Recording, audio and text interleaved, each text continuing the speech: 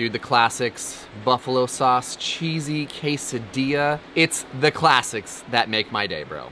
I don't know about you. El Clasico. El Clasico. However, in this case, it's actually gonna be a little different. In fact, we are using a Griddle Nation inspiration. Okay, here we go. Here we go. I forgot his name, so hold on, we're cutting.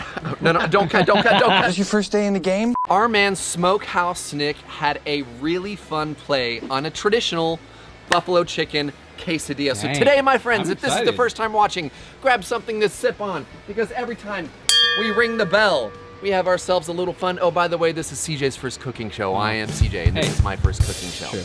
So come on, everyone, it's CJ's first cooking show. So with this Griddle Nation, so one of the curveballs of the Griddle Nation inspiration today, The knuckleballs? is bacon. The curveball. It's a curveball. What's the difference between a curveball and a knuckleball? A lot. Really? It's like saying a curveball is the same as a knuckle puck. Knuckle puck you. I know, what can I say? It's hard to be accurate, but it drives always crazy. So our man Nick here, Smokehouse Nick, and I don't know why I've never thought to do it, because I do love chicken and bacon as they are, you know, paired together. True. But typically I think of just like a, I don't know, barbecue sauce with chicken and bacon, or maybe just ranch, like a... I don't know, it's cliche, but bacon makes everything better. Ah, now you're talking. In the meantime, it's officially that time. We are ringing in the new crew, my friends. So here we go, starting from the top, we've got, let me see, might start needing glasses, readers. Bifocal? Are you nearsighted or farsighted? Both. That's why I invented the bifocal. Shannon Connick 2588, new subscriber, bifocals. Actually, that would be great. I don't care what Jim says. That is not the real Ben Franklin. We've got Carol Monte Leone, I think is how we're gonna say it. And we've got two more. We've got Pastor Calico. Yep. You got it. Yep, Pastor. You said it. And then we've got Loud 88 GT. So loud. To all of you, welcome. bringing in the new crew. Andy, hello. Hello! He's not following, like, literally the first rule of Fight Club. No Fight Club! No Fight Club, okay? Our bacon has had just enough time to cook in order to do a flip. Now, Do kickflip. You're not going fast enough! Yo, wait, hey! recipe number 2 that Nick added was bell peppers. And you know what? I'm 100% okay with this, because it turns out bell peppers is probably one of my favorite ingredients that I could add to just about anything. Literally, just about it. Dude, why are you being like that? No, it wasn't a negative. You always think I'm being negative. Because he is. Hey. And now you're being condescending. A little bit. And the third part of this recipe that is kind of the curveball, a knuckle puck situation, is jalapenos. So we're gonna slice up some jalapenos and get those ready to go down in the bacon fat. And as it turns out, our bacon is officially perfectly cooked. So in we go with our bell peppers and our jalapenos in the bacon fat, dude? to start rendering in said bacon fat. Now, while that's going, we're gonna start getting our chicken seasoned up, because it's also, guess, what? Gonna make its way into the bacon fat. Easy. Seasoning chicken today is quite the cutlet. Quite simple. You're in love with the cutlet. The cutlet's your friend. I'm in love with simplicity. It also turns out that I love the cutlets because they cook quick, they stay juicy, and more so, it's really hard to mess them up. I mean, I suppose you could, but you don't have to. You worked hard at it. You really tried. You could mess them up. Which I could and probably have. Oh, I wasn't talking about you. Dude, guilty conscience today, guy. What are you talking about, guilty? Anyone could mess them up. I wasn't referring to the royal you. What in God's holy name are you blathering about? Let's go ahead and get this down, and we're gonna get this down in some of our bacon fat. Now we've got, awesome. Let's take note here. We've had bacon, we've had bell peppers and jalapenos. Now we have chicken. Bro, we are compounding. Maximizing that bacon fat. Maximum effort. Dude, there's a little pool of glory down here. Yes, there is. Yes, indeed there is. Now, all right, let's come back over this way. That? Like, it could use a little more love. Like, just because we have it. Why not? Oh, yeah. Why not? All right, there we go. Basting with bacon fat. Basting in bacon The fat. bacon base. It does it better. But besides that, bro, let's get to the bacon. There's a lot of, there's an obsessive amount of bees. No, not the bees! Not the bees! Ah! Hey, but speaking of bacon, one thing that Nick did is he already had his bacon pre-chopped and then went on. Actually, I get it. It's a decent move. I've got a better one. Things get a little easier, a little less hectic when you've got your bacon done. Then you can just chop it up. Yeah. Bob's your uncle, and you're ready to go. And speaking of... The monkey's your uncle? We're gonna fight you. Your uncle for this? Point is, with this combination of flavors, this is gonna be way better than any random chicken quesadilla you could pick up in front of a gas station or a convenience store. Because that happens. Speaking of gas station or convenience stores, hey CJ, did you know? My love for you is like a truck bouncer. Did you know that originally Kevin Smith wanted himself to play Dante, but he ended up doing it as Silent Bob because, you know, like, Which sort is of way reason. better, because Yeah, that's way an better. absolutely legendary character. Whole reason he even put himself in the movie is he wasn't completely sure if the movie would turn out, so he wanted himself to be in the movie so he could just point to himself and be like, yeah, that's proof that I did this. Hey CJ, did you know that that's not actually true? Jungle love, yeah. Oh, I think I want. Of course. How selfish of me. Let's do all the things that you want to do. Why? Kevin Smith was initially cast as Randall, which is why Randall has some of the best lines in the movie. Because he gave him the best. Correct. That's such a good quote, dude. Dang. Hey guys, Ethan here. Obviously there's a contradiction with these facts. It seems that Andy and I got our facts from two different sources, and neither of which told the full story. So while editing, I decided to research a bit more and found out that we're both true. Kind of. You see, Kevin Smith has stated that Dante is a character that he based off of himself, an avatar if you will, while Randall is a character that he wanted to be. Additionally, with the new Clerks movie, there's been a shift, and now Kevin thinks of himself more as Randall in real life rather than Dante. Okay, now we got that all figured out. Back to your regularly scheduled program. Whoa! That's really good. That was also cool, Ethan, but dude! Yeah. All right.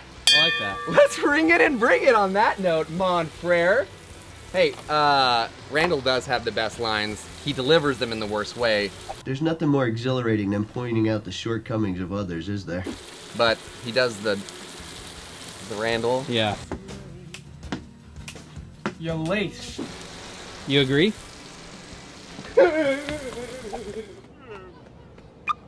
He gonna cry in the car. He has a weird run.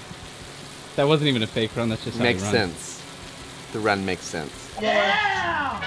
It sounds like it, it looks like it, it also smells like it. Chicken is done, my friends. Is that what it sounds like When it's done? I'm wondering, you said it sounds done. I was agreeing. No, that's more like that sounds. Watch out, watch out, watch out, watch out! Oh, I was gonna okay. say dumb, not done. That's what you just, because it was dumb. I don't appreciate your ruse, ma'am. Wow. Nothing. Your ruse, your cunning attempt to trick me. Following our boy's recipe, he cut up his chicken. Actually, I made like a slight caveat. Oh. Oh, jeez.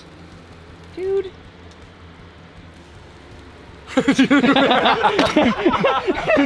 A little bit of a departure. He was using pre-cut chicken, then went on to cook it. I'm using chicken that's all together, then I cut it. Personally, I feel like it's just more moist in the end. That's... Moist towelette? I know we don't like that word, but that's the accurate term. I hear you. I hear you. But But I you don't don't like it. I don't like it. It is accurate. Now, if you've never done this before, this is definitely the way to go. However, point of caution. Uh-oh. When you start to put this on the griddle, don't breathe. The fumes get all up in your business. Nothing else in the world smells like that. We've got some Sweet Baby Ray buffalo Dangerous. sauce here. Yeah. Here it comes. Yeah, wait for it. It's probably more the chilies and vinegar. Like, we've done that with the peppers. Oh, yeah, for sure. Oh, the aroma. There it is. Yeah. Smell that? You smell that? It's cool. It's cool. All right. You good? Oh. Getting it. I love the smell of napalm in the morning. Now, I'm gonna slide this guy off. Apparently. It's time to build. That's it? That's it. We're done. Okay. It's literally time to assemble now. Following his rule. His rule. Or his role in His the role. rule of his... Tortillas down. This is classic. Cheese down. Chicken down. Bacon. Peppers. A little more cheese, Just I think. making a quesadilla. We're making a quesadilla. Don't church it up, dirt. You suck! You do! But we might be also adding a little bit of ranch sauce okay. in there. Just All a hint. That's gonna cool things off. Gonna like mellow out that cayenne pepper from the buffalo.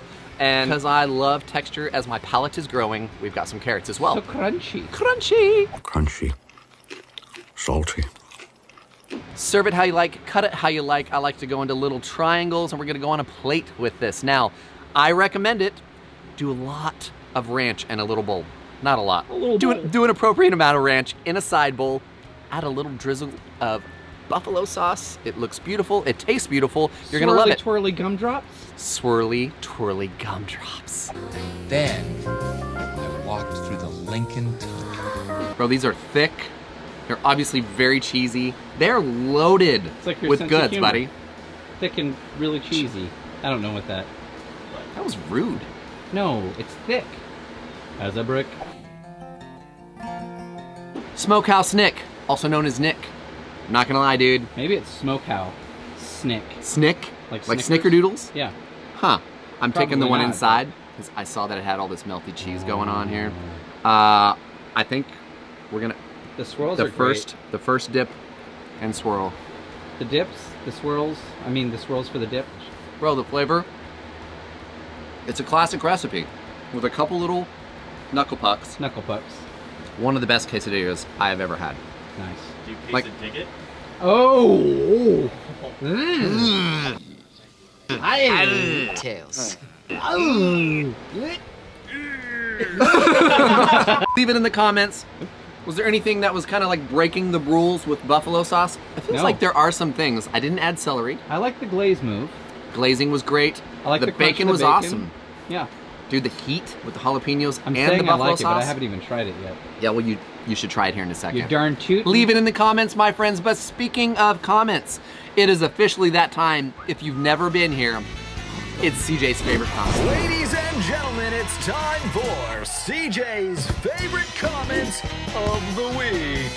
So if you've never been here, this is where we take screenshots from you, That the we do. viewers, because if you guys write it, We read it. and then we have ourselves a real good time talking about how much Good you old love time. or hate me. I hope today's a lot of goodies. Let's start with some love, shall we?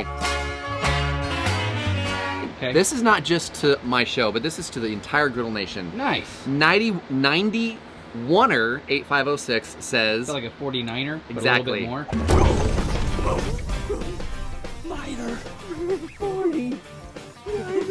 Blackstone has changed my life! Whoa. Exclamation points. That was it? I don't disagree with Wow. you. I just wanted to make the reference and the understanding 91er. just from a niner. Walkie-talkie. No, it's cordless. I agree. Blackstone has changed my life as well. Cheers. This next one comes in from Robert Bernal, 3180. Hey, buddy. Hey there, guy. Robert says those chili verde enchiladas look very delicious. Oh, they were. Especially with the sauce you made. I like when the chili has a little kick to it. Film clips were great. Started getting wow, used to alright. it by now. Good. Different kind of show, but CJ is a great host and a cook. Side note, those Robert, were banging. Those were banging. Those were they so were good. insane. So good. Thank you, sir. I appreciate it. We're 2 for 2 on the love. We are. Let's see Let's how we keep go the now. love going. Did you do this? No. Okay, this is a random one. You'll see why I have to mention it. It's from One Pokemon Battler. Oh, nice. One Pokemon Battler. Is that it? Oh. I wanna be the very best. This individual says, "Holy crap, you're from Pampa!" Yes, I am. Well, there's only 5 other people there, so it's crazy I That's didn't know you. Not true. There's like 7. But yes, that's where I used to live. Hey there, Pokemon Battler. Gotta catch 'em all. Pokemon. Okay, this one comes in from Brian O'Neill. O'Neill. Says, long-time listener, first-time Yep. caller here. When are you going to do an episode on kid-friendly recipes? Also, really disappointed in the lack of Point Break references. Oh, wow. Utah. Give me 2. So first off, I feel like all my recipes are very kid-friendly. Yeah, they're all very childish. I mean, kid-friendly. That came out wrong. It came out exactly the way you wanted it to. I don't care! You gotta go down! No. All right, Brian O'Neill. Shaquille's brother. All my recipes are very kid-friendly. My kids like them.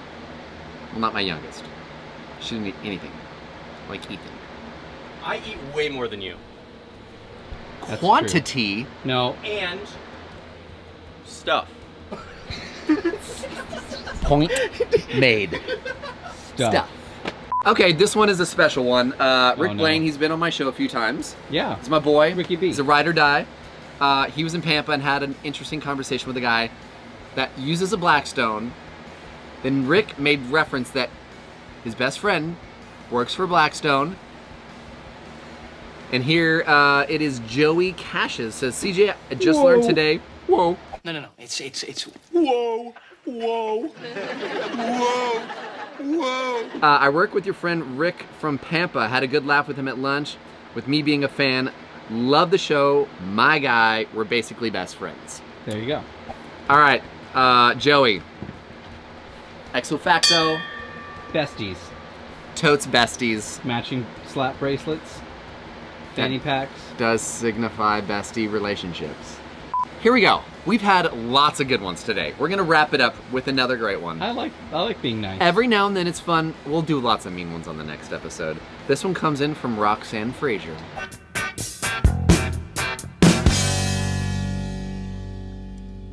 Roxanne! You don't have to put on the red light. Because you're my mom. My mom says, awesome job with your recipe. I love how you used fresh tomatoes to make your sauce. This was the linguine positano. It's good. Yep. And like Julia Child always says, whoa, everything is better with lots of butter. Mama Frage knows what she's talking about. Mama, I love you. So glad she's You're been the watching best. my show. And your show and Julia Child shows. All the shows. All the, just, you know. My mom doesn't comment on his show. Mom, if you do, stop. Thank you, because I'm your favorite. You complete me. I love you. I do appreciate you guys hanging out and watching. This was a fun one. Definitely amazing Griddle Nation inspiration from our boy Smokehouse Nick. Speaking of Griddle Nation, Crazy Pop decided to hook me up. Oh, right on. We don't have a Crazy Pop on there? No, we do. Oh. But he gave us a new one because we saw him at the crew meetup. You alright? Nah, dude. At the Griddle crew meetup. So, you know what? Let's put this guy down right there. Like it. Also, in case you didn't know, So shiny. nah, dude. Everybody's having a hard time finding it. It's not on griddlenation.com, which you can go there. Don't tell them where it is, though. People have asked. I It's feel out there. bad. It's a rabbit trail. You're gonna have to find your way to the it. white rabbit.